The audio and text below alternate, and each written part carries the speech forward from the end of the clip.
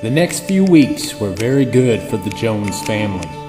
Phillip Keller and his men were all taken into custody, and they sold much of their gold and put the rest in safekeeping.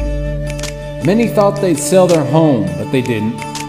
Instead, they fixed it up and used the money in various charities, including their church. At the end of summer break, Cyrus wrote a poem, and it went something like this.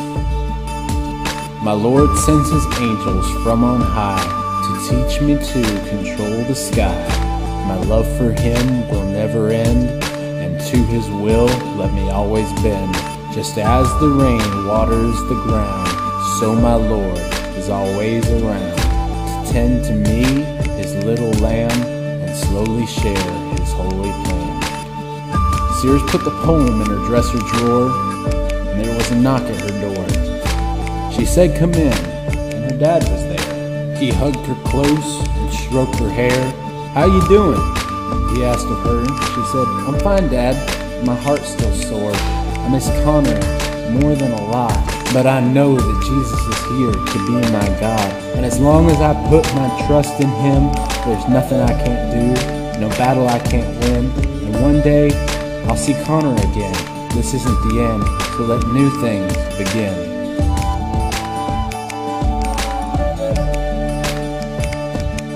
My Lord sends his angels from on high to teach me to control the sky.